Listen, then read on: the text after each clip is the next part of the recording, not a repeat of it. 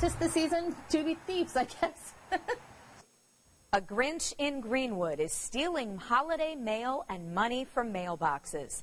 Police say 20 homeowners have been targeted in just one day. Our David MacAnally talked to victims in Johnson County and shares who police are looking for. In this Greenwood subdivision, not just any piece of litter on the lawn, it may be evidence of a crime. This is our Amazon shipment that came to us. And my other mail that they had sent, I got sent, and they just ripped open the box and took my Amazon order right out of it. In Greenwood neighborhoods around Peterman and Fairview, she is not alone. We just had some envelopes. The Christmas cards were taken, and we just had the envelopes returned to us from the police. And then I had ordered some stickers, and they had shuffled through that. So we don't know exactly what was in the envelope. Just a few houses away is another piece of mail was partially torn open. Here's the latest mail, and down here, some mail that looks like has already been opened and gone through.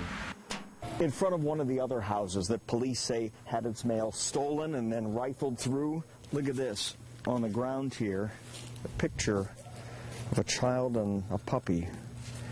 Wonder if this was taken from somebody's Christmas card. A postal worker found the discarded envelopes and reported to police. They're looking for gift cards, I'm told. The police officer told us we were the 19th house he'd been to in 3 hours checking for, or with missing mail that they had found. It's sad. I don't really know why they'd want to take people's mail. Christmas card and a bill. Bob Piercy's mail okay, but ask him about missing mail.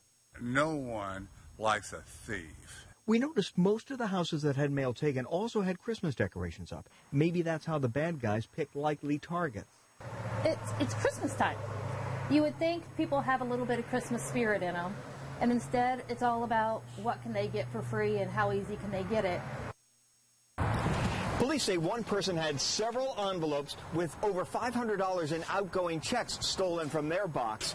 They had the red flag up, and police say that can often be a red flag for bad guys. Also, police looking for 2 guys that were seen in a gray Charger in the area.